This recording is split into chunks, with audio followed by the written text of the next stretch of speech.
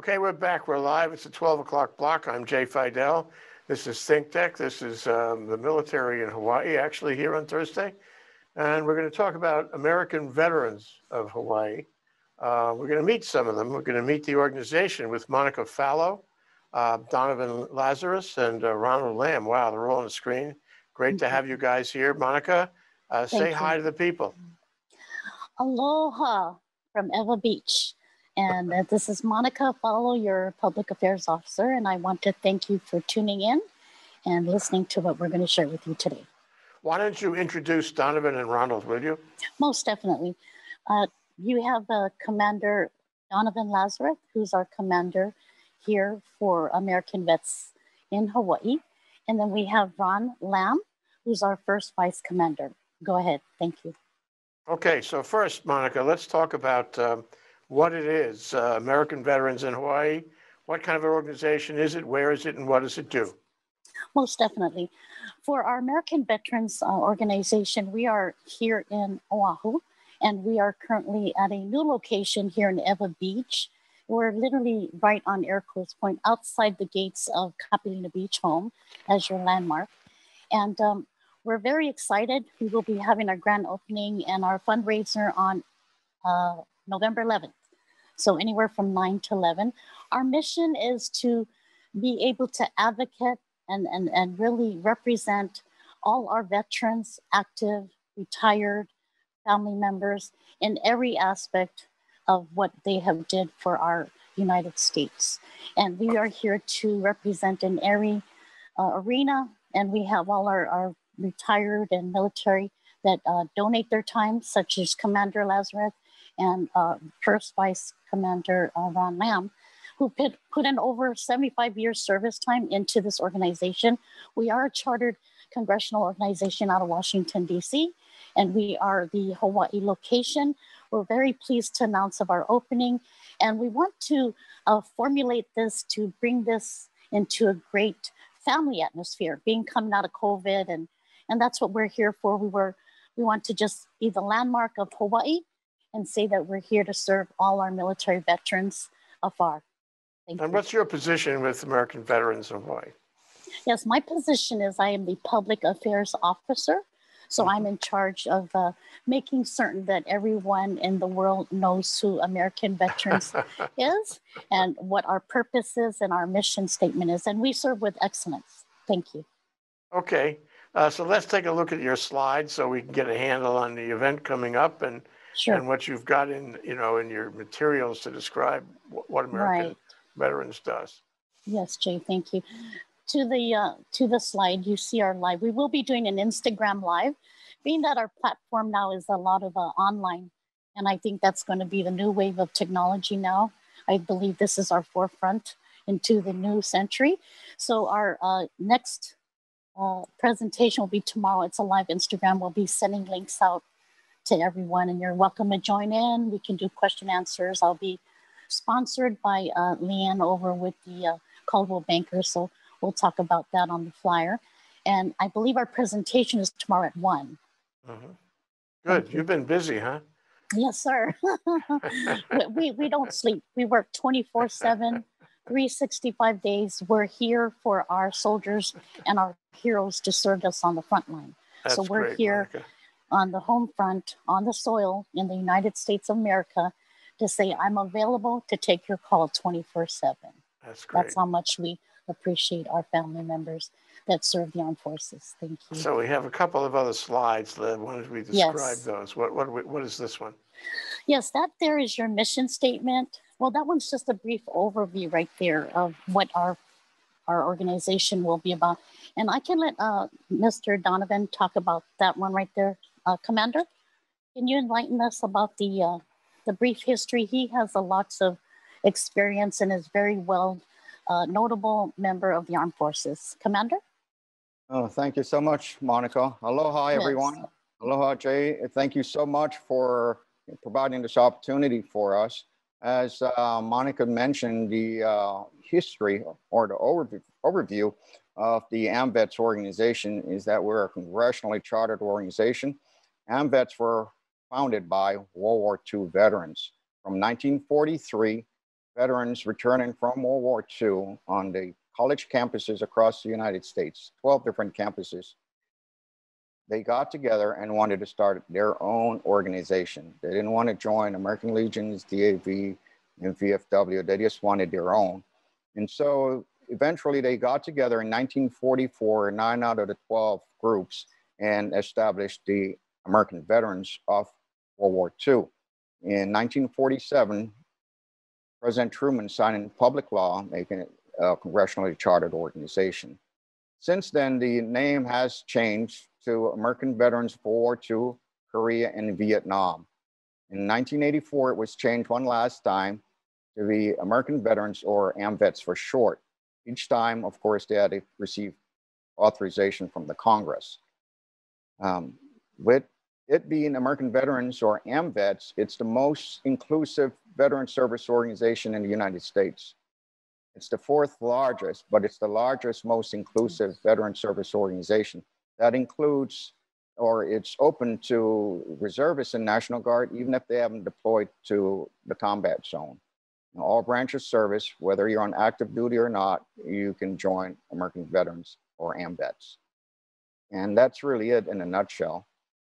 Do I have to have had a career, or can I just be a reservist that did my reserve time on active duty and then got out? Exactly. Do I qualify? Oh, absolutely. Even if you have served one day in the military, you served on whether your first day from basic and AIT, first day at your reservist duty station, whether Army Reserve, Army National Guard, Marine Reserve, or what have you. Yes, you are qualified, you're eligible to join. So can I belong to more than one of these organizations at a time? Like, can I belong to AMVETS and also VFW and also the American Legion? Oh, yes, of course. We encourage all our members to join them all. Myself, I'm a life member of American Legions, VFW, Veterans of Foreign War, DAV, Disabled American Veterans, and of course, AMVETS. So I'm a life member of all four. You can join as many as you're eligible to join, and we encourage that. It's very important. So what does it mean to be the commander, Donovan? Are you the senior veteran member of the organization? Is that what it is? Yes, but really, I have a long history with AMVETS here in Hawaii. Maybe a little bit lengthy, but I'll share it. And please stop me when you think I'm going a little bit too far. In 2006, I was assigned with the Joint POW MIA Accounting Command, JPAC. It's now called DPAA, Defense POW Accounting Agency. Well, in 2006, we were sent to the AMVETS National Convention in Las Vegas, there to provide updates on our recovery operations. That is where AMVETS National Commander asked me to join, to start a charter here in Hawaii, because the one that was here prior, the charter members couldn't continue. They were aging and things like that, and just didn't, just wasn't able to. And so JPAC, my fellow team sergeants and team leaders, started a charter here for AMVETS back in 2006, and we have carried on ever since. I was the department commander, or then the post commander, and we, have been doing all we can for junior ROTC, which maybe later we could talk a little bit about our programs, and ROTC cadets there at the University of Hawaii, Manoa. Besides the Arizona Memorial, that's what really got our attention as active duty guys, doing the MIA mission, saying, yes, it's very important to take time to ensure that our World War II veterans aren't forgotten, because we're losing so many of them. AMVETS is the one that built the Arizona Memorial Shrine Wall. We have a memorandum of agreement with the National Park Service from the first wall, and we've rebuilt it 3 times, last time in 2014. But in 2006, Superintendent Lentz, he wanted to raise funds or to ask AMVETS to resurface the wall, because the names needed to be, repaired, and so it's more readable, more legible, right?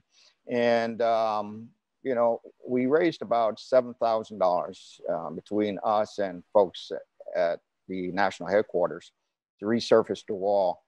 And it took time to raise the funds. We didn't have a lot of assets. We're always deploying, we didn't have a lot of time and what have you. So that became our focus, or sort of like our rallying cry, to get everyone to join the organization. And of course, our ROTC, that was the other big thing that got our attention to join the.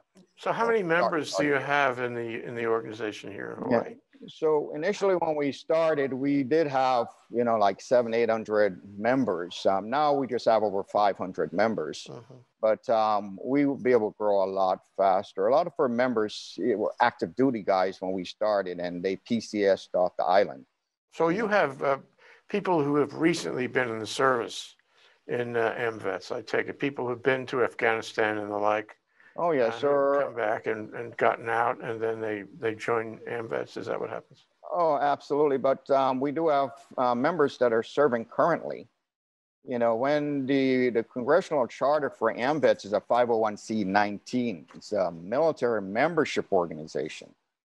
Not really just for veterans, a military organization, a military membership organization for World War II veterans initially, right? Of then current and past members.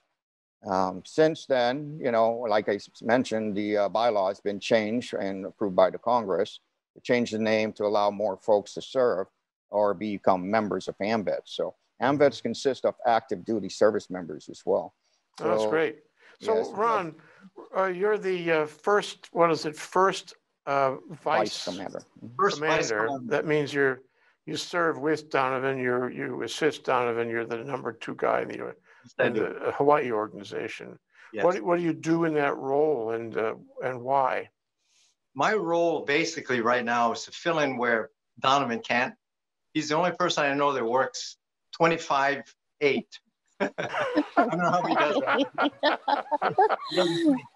that. But in short, maybe I can do this, Jay. I'd like to give some insight because a lot of people like myself, 7 years ago, I was not a part of any veterans organization.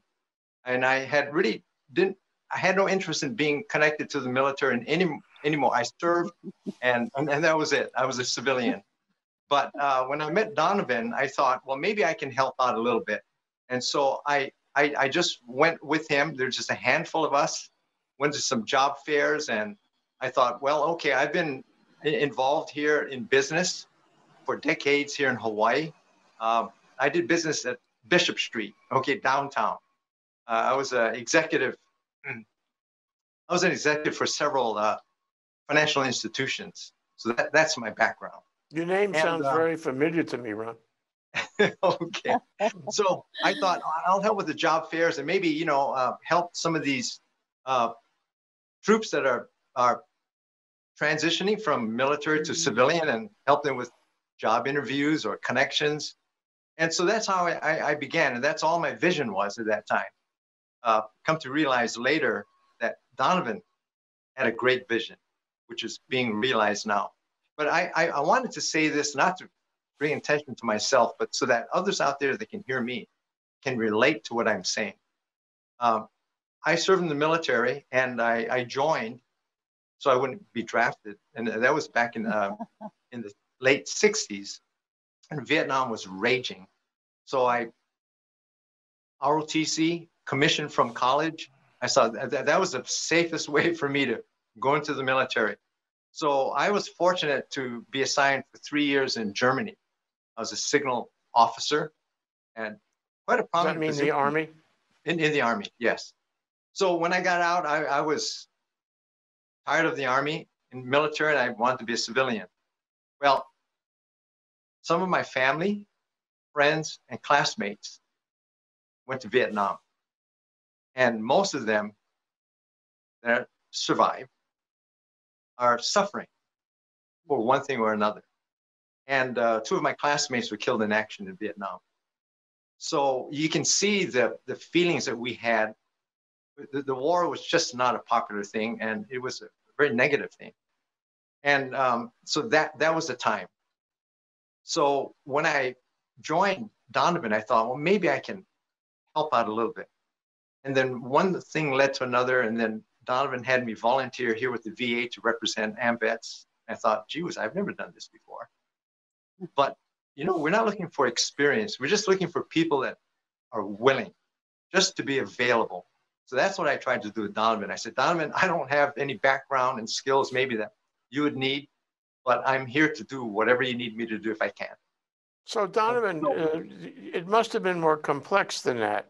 You know, you liked Ron for other things too, right? He presented to you, and he was bringing certain value to the organization. Both you guys, Army guys, both significant careers in the Army. Why did you want to hire, so to speak? Hire may not be the right word. Why did you want to bring Ron Lamb in?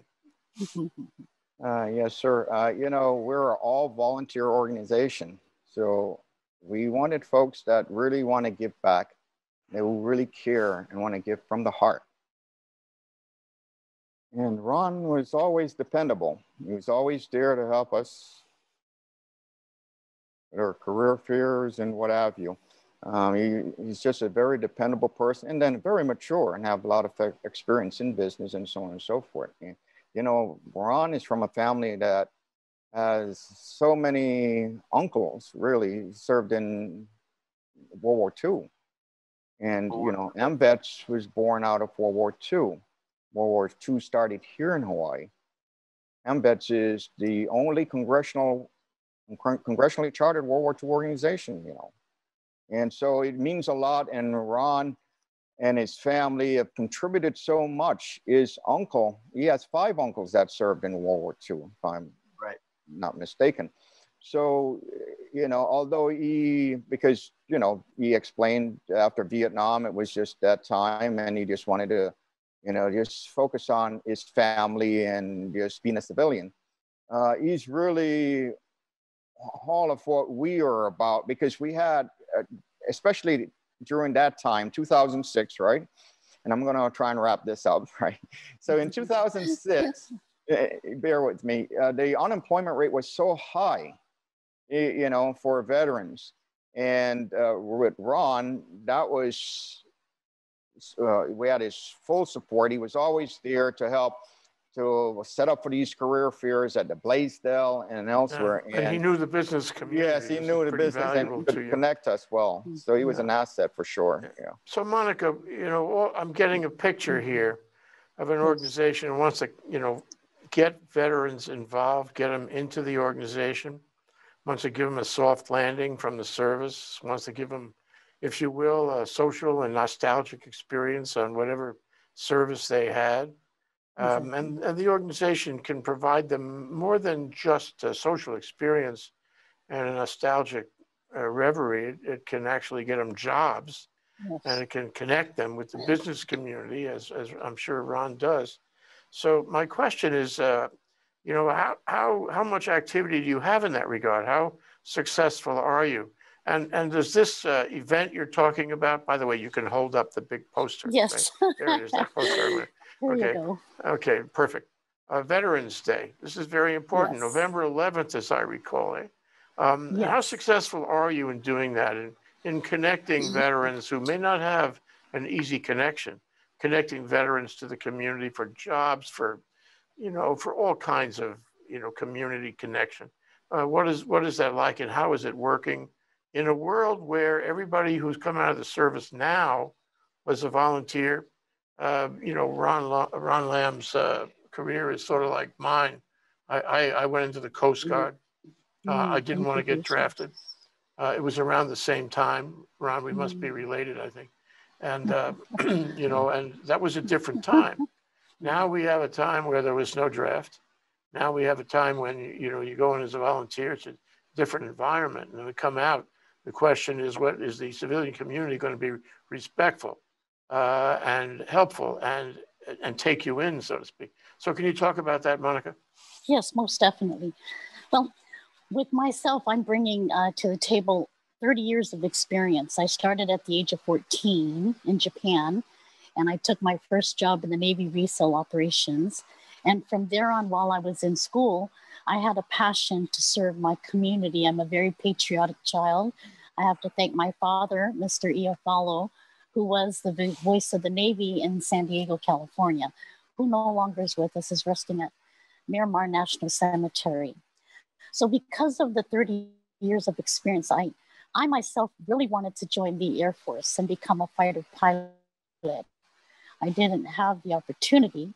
So what I did become is, after being a military spouse, and it was all affiliated with military, everywhere I turned was military. My brother was in the Air Force, served 20 years, who's now retired in Idaho. My dad was in the Navy. My uncle, his brother, was in the Marine Corps, was a sergeant major, went twice, I believe, 4 tours to Vietnam. And then we also served in the Army, in the Green Beret, and the National Guard. I currently have a son that's stationed in the Air Force, my son-in-law, in San Antonio, Texas. So we breathe and we wake up, we sleep military. So because of that passion that I can say I was born with, I want to make this a service to my community. And what we can bring to the table is, because I'll call myself the millennial of the Vietnam babies. So I believe that with my experience and relationship with different age groups, I really strongly believe that we can bring everybody from 2020 in this really exciting year, and we can bring them and retrain, reset, regroup, and just rebuild. And I believe if we bring that one-on-one with families in the military and civilian community, we will make an impact and give hope to society one more time. We will develop jobs, we'll bring them in, and we will even exercise every talent, skill that all our members here with American veterans have to contribute to this society that we live in today. So that's my overview. Hey, I'd like to pose a question to all three of you, or get into a discussion about this. You know, I think it was Ron that said he's very patriotic. We all are, all 4 of us for sure. And right now we live in a country where maybe that's not, you know, unanimous. Some people do not respect you know, people who've been in the military. Some people haven't been within miles of the military. Nobody in their family has served. They don't have a clue what it's like. They do not do national service their whole lives. And in a way, you know, that's very corrosive. I regretted the end of the draft, because I thought the draft connected people to the military, connected people to the country, and that you had to do some national service. This is good for you and good for the country. One of our themes, you know, here on ThinkTech is that we are the country, all of us, especially you, and the country is us. It's all together, and we can never forget that. And I just wonder what that whole concept plays for you in terms of you know, the way the country works, the way the country feels about the military and the veterans, and the way the veterans and the military feel about the country in these difficult times. Donovan, what are your thoughts about that?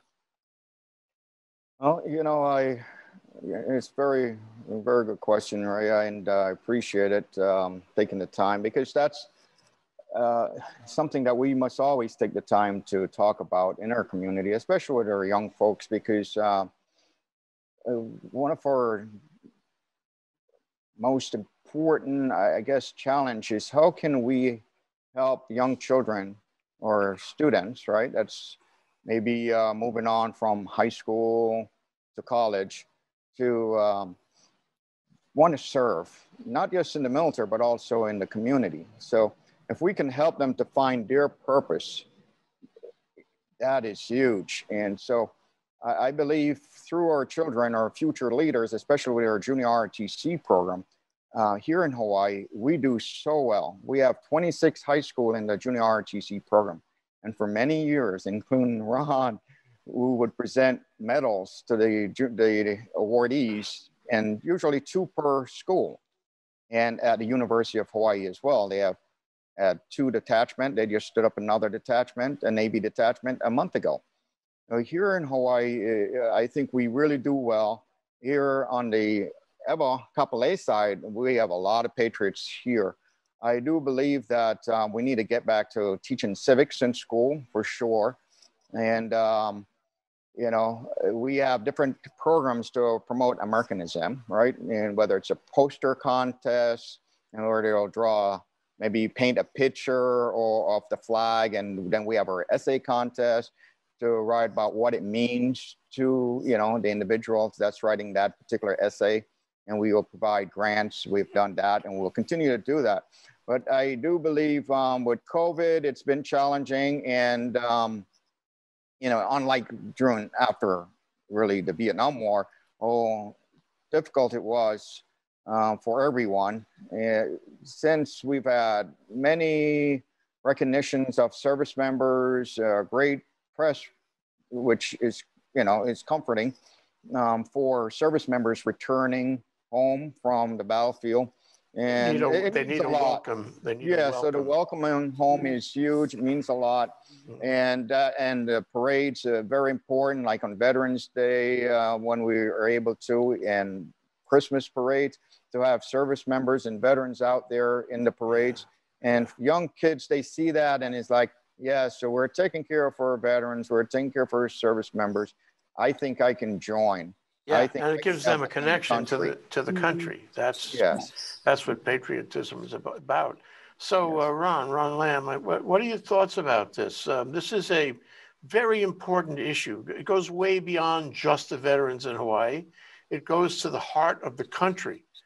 We have forgotten so much about the way things should work, and the veterans are the fellows who gave us the gift of a working democracy.